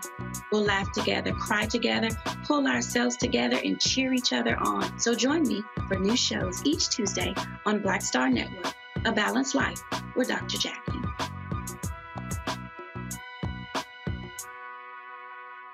It's Kim Whitley. Yo, what's up? This your boy Ice Cube. Hey, yo, Peace World. What's going on? It's the Love King of R&B, Raheem Devon, and you're watching Roland Martin Unfiltered.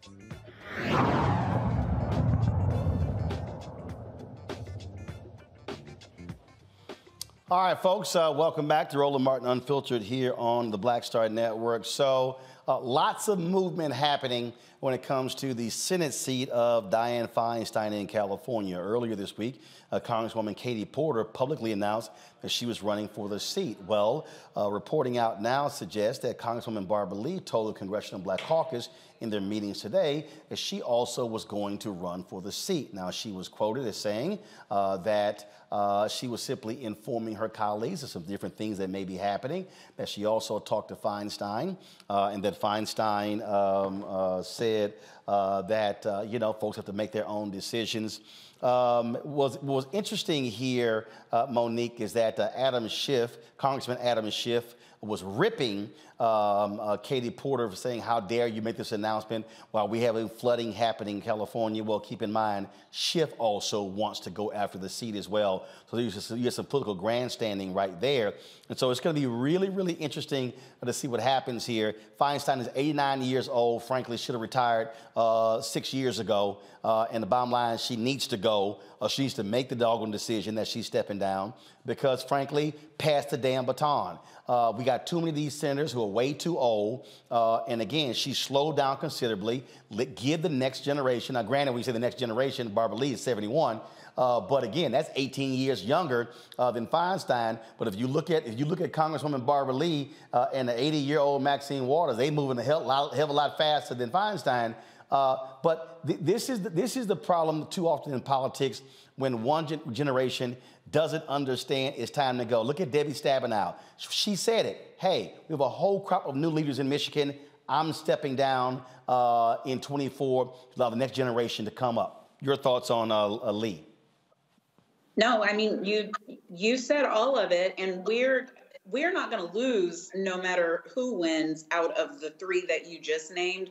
Those are stellar public servants. Would I like there to remain a woman in that seat in the Senate? I don't think that we should lose one. But no matter what, I think this is one of those things where because Senator Feinstein did not do what Nancy Pelosi did in the speaker position and literally pick her heir, groom her heir, gather caucus support around her heir, and ensure that they just swept through like it was all planned, like a precision, well-oiled machine. This is not happening that way.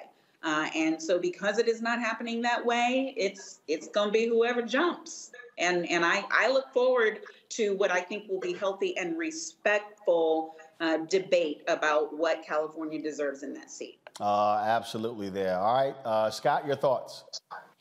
Yeah, in the private sector, we talk a lot about succession planning. And sometimes it's painful, sometimes it isn't. Here, unfortunately, it's not clear what Feinstein is going to do. And whatever she does, if she doesn't run, it's going to look like the Democratic Party, who has loved her and she's loved it for so long, that she's being pushed out by the younger generation. And perhaps she is responsible for it because she's taken way too long to determine what's next. She's been in politics at least 60 to 70 years. And so it's unfortunate. The Dems will retain that seat no matter what, but we're a long way from 2024. And Senator Feinstein deserves better, not blaming anybody, but she deserves better for herself and her decision-making, but she deserves better from the Democratic Party than to look like she's being forced out. So we'll have to keep an eye on the story. Dude, she ain't being forced out. She's 89. It's time to go. Okay, it's time to go. It's real simple. Roland, she deserves better. No, right. Damn it. Sometimes you gotta know. Right. You gotta know when it's time to leave. And guess what? Guess what? You might need to give for. Well, guess what? You're an age discriminator. No, I'm not. Anybody knows she needs to go. It's time to go. Damn it. Sometimes it's time to go home. Sometimes it's time you take your ass home. All right, listen up. In Fort Worth, the city council unanimously approved the renaming the recreation center after Atatiana Jefferson, despite some opposition from people who live in the area there. She was killed by former Fort Worth police officer Aaron Dean, and of course, he is currently in prison for her death. And so that action was taken by the Fort Worth Police Department. All right, y'all, got to go to a break. We come back, we're going to talk with Funk Roberts about fitness for men over the age of 40 and 50. And so we're looking forward to having that conversation as we continue our discussion on a new you in 2023, giving you various advice and counsel from different experts, from fitness folks and dietitians as well. And so we've had some great conversations thus far. And so we look forward to having this conversation with Funk as well. Don't forget, folks, support Roland Martin Unfiltered and the Black Star Network. Download the Black Star Network app. We available at Apple phone, Android phone, Apple TV, Android TV, Roku, Amazon Fire TV, Xbox One, Samsung Smart TV. Join our Bring the Funk fan club. Your dollars make it possible for us to do what we do. Send your check and money orders to P.O. Box 57196, Washington, D.C. 20037-0196. Cash App, $RM Unfiltered. PayPal is R Martin Unfiltered. Venmo is RM Unfiltered. Zelle is Roland at RolandSMartin.com. Roland at RolandMartinUnfiltered.com. We'll be right back.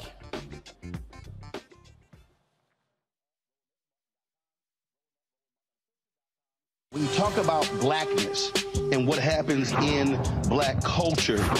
We're about covering these things that matter to us, speaking to our issues and concerns. This is a genuine people-powered movement. There's a lot of stuff that we're not getting. You get it, and you spread the word. We wish to plead our own cause. Too long have others spoken for us. We cannot tell our own story if we can't pay for it. This is about covering us. Invest in black-owned media. Your dollars matter. We don't have to keep asking them to cover our stuff. So please support us in what we do, folks. We want to hit 2,000 people, $50 this month, raise $100,000. We're behind 100,000, so we want to hit that. Y'all money makes this possible. Check some money orders. Go to P.O. Box 57196, Washington, D.C. 20037-0196. The Cash App is $RM Unfiltered. PayPal is R Martin Unfiltered. Venmo is RM Unfiltered. Zelle is Roland at RolandSMartin.com. On the next Get Wealthy with me, Deborah Owens, America's Wealth Coach, the number of people working from home has quadrupled to almost 30%. You're going to learn how you can now create your money space. It can impact your mood, your mindset, and your ability to get wealthy.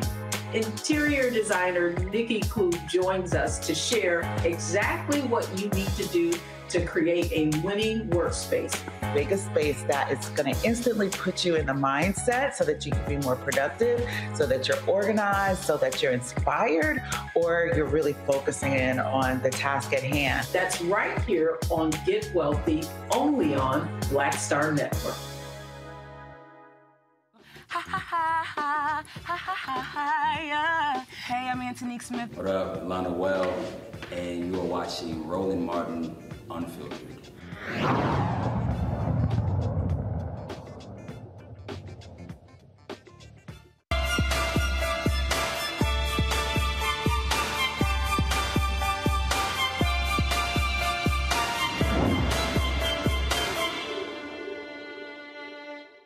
All right, folks, we've had these various segments called A New You in 2023, Tide Drive Fit Live Win segment.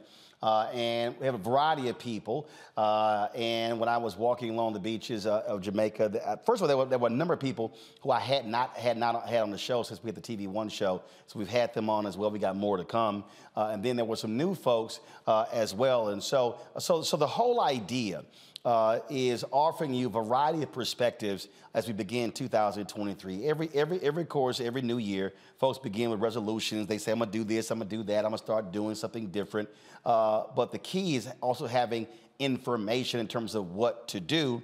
And we're going to be using this show to be reminding you of that. And so it's not just going to be just for this month. Of course, we have our Fit, Live, Win segment every single Monday. And so we'll be pushing that. And so my next guest really focuses on men 40 plus, 40, 50, and 60, offering them tips, diet, food information, workout information. He loves the kettlebell if you follow him on Instagram. And so Funk Roberts joins us right now. Funk, how you doing? I'm amazing. How are you? You're in Toronto, right? I am. Yep. Beautiful Canada. All right, then. So let's jump right into it in terms of there's so much information out here. And it's amazing to me if you look at the magazines, you look at video. I mean, like I could be on YouTube and I'll see these ads. You're wasting your time being on the treadmill, being on the elliptical. You should be doing this. No, you shouldn't be eating this. No, you should be doing this. And it gets to the point where people are like, damn, you know what? I ain't listening to none of this. I'm just not even gonna do anything. Yeah, I mean, there's a lot of information out there, and information overload's a big, big problem. But the thing is, you have to gravitate to somebody who's going to show you or teach you how to get fit or healthy based on your age, based on your goals. So for me, helping men in their 40s, 50s, 60s, 70s was perfect for me. I'm 53, and when I was younger and when I reached 40. I did suffer from low testosterone. I had a big belly, and I couldn't figure out how to lose weight, and I didn't know what was happening with me. Now, hold on. I want you to stop right there. How old were you when that happened? 39 years old. So you were 39. Okay, go ahead. So 39 years old, here I am. Still, I was posting videos on YouTube, so I'm this big fitness person, but deep down inside, when I looked at myself, I still had a big belly. My energy levels were low. Every time I worked out, I'd get injured, and I really started to not feel like the person I was. I kind of felt like I lost my manhood. You know, my sex drive was down, and all of these things were happening, but I didn't know what to do. So, of course, the first thing I'm going to do is work out harder, work out more to try to lose the belly fat, or jump on all of these different diets. But it wasn't until I went to the doctor, and the doctor said to me, hey, man, your testosterone levels are like at 190 when they should be at 700, 800, 900. And at that point, I didn't know, I didn't correlate testosterone and health and, you know, losing weight. I thought, well, I'm a big guy, 215 pounds, big and puffy. I must have lots of testosterone. But, you know, on the contrary, he told me, listen, man, your testosterone levels of a grandfather, you need to focus on this. And once I learned the power of increasing your testosterone and what that does for us as men, it completely transformed my life. So when we go for these tests, these blood tests and things along those lines, and people going and getting their numbers run, the thing for you was understanding what your testosterone level was. So then let's just say it was normal or high. So basically, then you rule that out. But for you, it was, this is what it was, and then that now then determined what your next step was. For sure. So my next step was, okay, well, I'm glad that I found out that this was the cause of me not having energy, me not being able to lose belly fat, me not being able to build muscle. So once I started to change my nutrition, change the type of workouts, change and focus a little bit more on the recovery, and really developed a program or system for us guys as we're getting older. Because when we get older, not only do we suffer from low testosterone, our testosterone levels naturally decrease 1% to 2% every single year after the age of 40. Plus, we suffer from sarcopenia, which is a natural loss of muscle due to aging. We do not want to be losing muscle, because the more muscle we lose, the weaker we're going to be. We're going to be more susceptible to injuries. So that's the second thing. And the third thing that happens when we reach 40 is our metabolism slows down. And that's not done naturally, but that's just due to our lifestyle. So once I realized that there are certain things we can put into place, specific workouts, specific nutrition system, specific recovery protocols, focusing on sleep, my body completely transformed, my health completely transformed, and my 40s were better than, you know, my 20s and my 30s, and I was a professional athlete back when I was younger. And so that's when I decided to implement this on other men over 40. 10,000 plus men are transforming their lives using this system.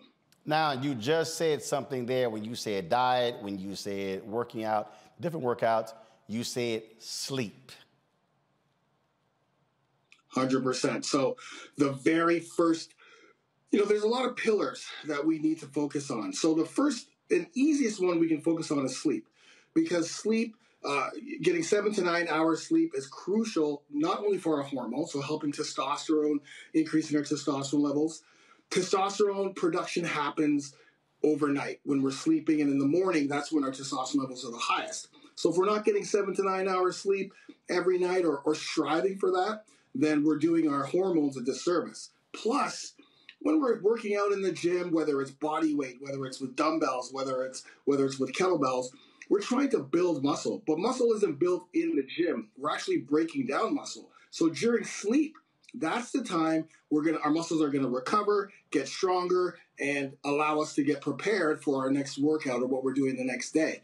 And of course, we know that when we have better sleep, our energy levels are higher, our brain functions better. It's just overall the shortest thing that we can do and focus on that'll give us the biggest results.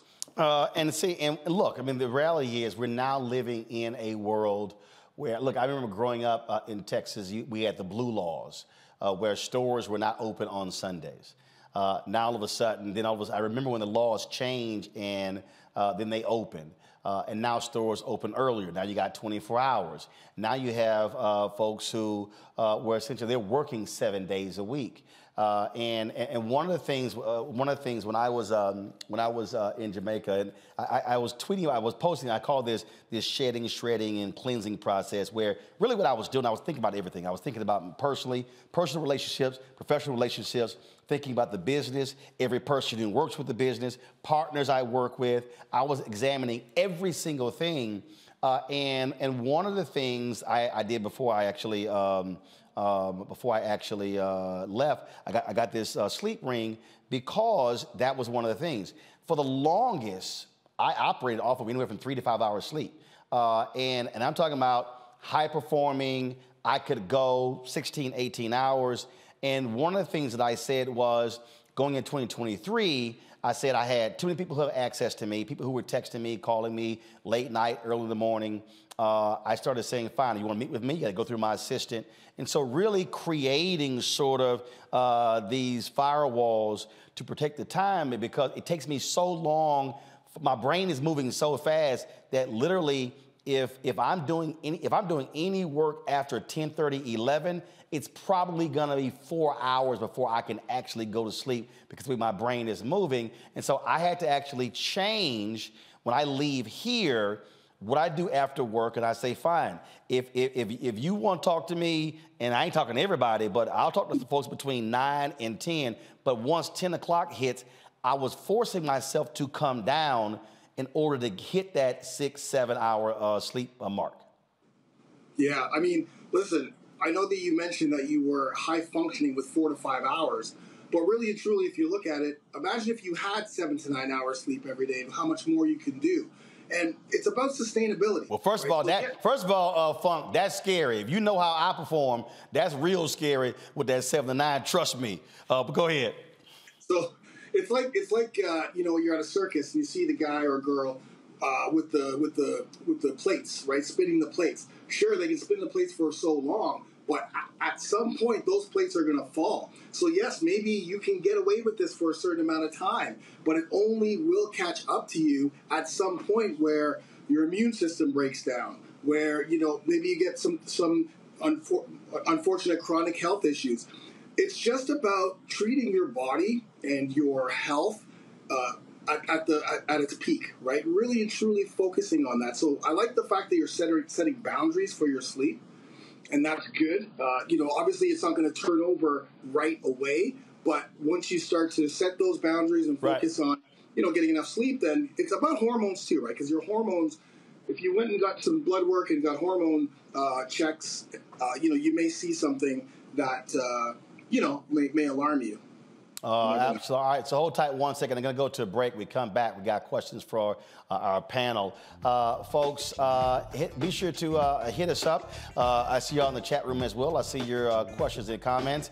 Pull up Funk's information. If you want to follow Funk Roberts, you can follow him on social media. Instagram, Funk Roberts Fitness. Not the .com, y'all. It's at Funk Roberts Fitness. The website is over40shred.com. His email is there, funkroberts@gmail.com. And, of course, his supplements are at funksupplements.com. Don't forget, download the Black Star Network app, Apple phone, Android phone, Apple TV, Android TV, Roku, Amazon Fire TV, Xbox One, Samsung Smart TV. You can also, of course, join our Bring the Funk fan club. P.O. Box 57196, Washington, D.C., 20037-0196. Cash App, $RM Unfiltered. PayPal, R Martin Unfiltered. Venmo is RM Unfiltered. Zelle is Roland at RolandSMartin.com. Roland at RolandMartinUnfiltered.com. And be sure to get a copy of my book, White Fear, How the Browning of America is Making White Folks Lose Their Minds, available at various bookstores. Target, Books A Million. Download the book through Audible or order through your favorite black bookstore. We'll be right back. Hatred on the streets, a horrific scene, a white nationalist rally that descended into deadly violence. White people are losing their damn minds.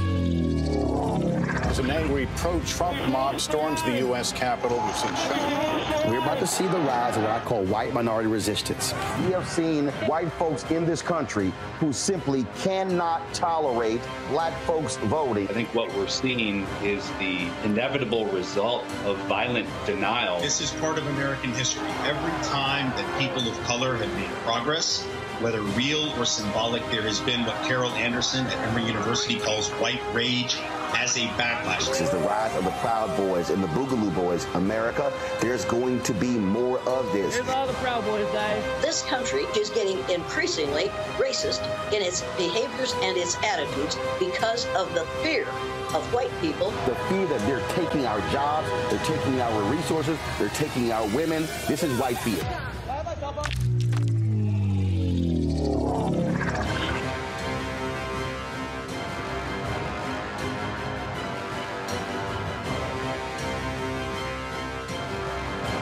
Most people think that these television shows that tell stories about who we are as black men, and then they paint these monolithic portraits of us, they think that they're being painted by white people. And I gotta tell you, there are a whole bunch of black folk that are the creators, the head writers, the directors of all of these shows, and that are still painting us as monoliths. The people don't really want to have this conversation. No, they don't.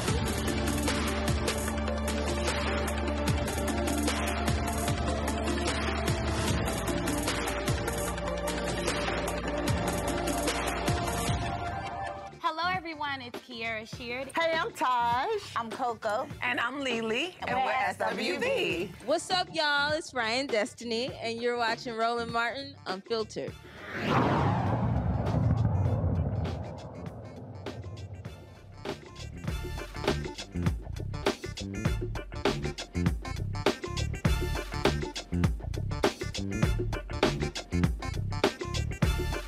Back to Roland Martin Unfiltered on the Black Star Network. We're talking with Funk Roberts about his workout plan for men 40, 50, and 60.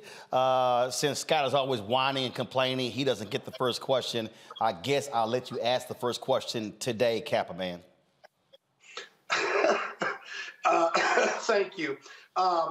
Hey, Aaron, you know, one of the things that's so important is making these choices in our life. You know, for busy folks in 40s, 50s, and 60s, there are a lot of things, a lot of stress factors, a lot of choices you could make, whether it's to generate income or take care of your health. And you know all the downsides when you don't choose health over money or over stress or representing clients and what have you. How do you psychologically, you know, kind of force yourself to say, I've got to take care of my body, because if I don't do a better job at it in my 40s, 50s, and 60s, all the other stuff I'm doing to make money won't really matter. And I'm going to leave this earth early if I don't prioritize my body. But so often, many of us continue to make the choice of working, representing clients, making money, and we'll get to that health issue later. Any commentary on those choices, those bad and good choices? Absolutely. You made a very good point. It boils down to value systems. We all have different value systems. Like you said, some value work, some value making money, some value their family or maybe coaching. Or for me and my wife, we value health and fitness. So not everyone's going to have that at the top of their value system. The thing is, no matter what you value, your health has to come first. If you're not healthy, you won't be able to excel in whatever you want to do. So I have business. I have 3 or 4 different businesses, 7-figure businesses. And if I'm not healthy, if I'm not focusing on keeping stress levels down, if I'm not focused on ensuring I get a workout in or do some mobility, if I'm not, focusing on nutrition, ensuring that I'm fueling my body what it needs for my brain to function at its peak, for my body to function at its peak, for energy to function at its peak, then I cannot do the things I want to do at the level I want to do it at. And like you said, you're going to leave here too early, not leaving the legacy that you need for yourself or your family.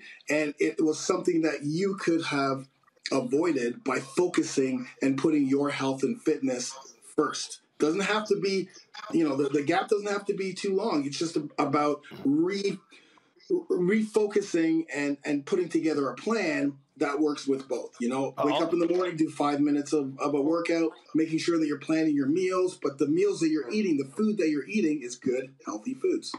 Well, it doesn't matter to make all that money then if you can't enjoy it. Joe.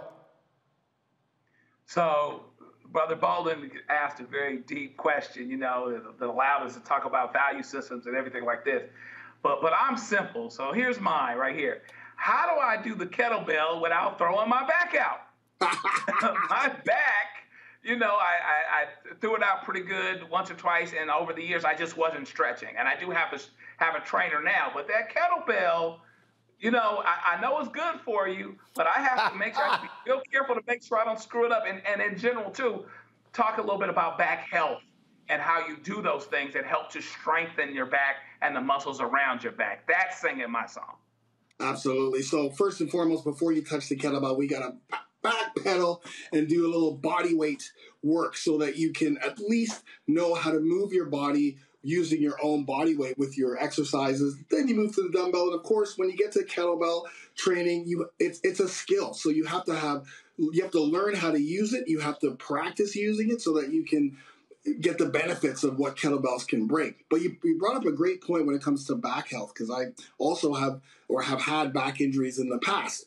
And so as we get older, we don't recover the way we used to. When we were in our 20s, we could work out 4, 5, 6 days a week, go to the gym, go to work, go out at night, eat whatever we wanted to, and we could pretty much recover better than we can now. But as we get older, it's less about the workouts and more about recovery. So don't get me wrong, you still have to get those workouts in, 30 minutes, 20 minutes, but it's the recovery piece, the mobility piece, the core training. So some of the ways you can strengthen the back is, first and foremost, core work. You guys hear this all the time, but ensuring that after your workouts, you spend 5 to 10 minutes on ab or core training.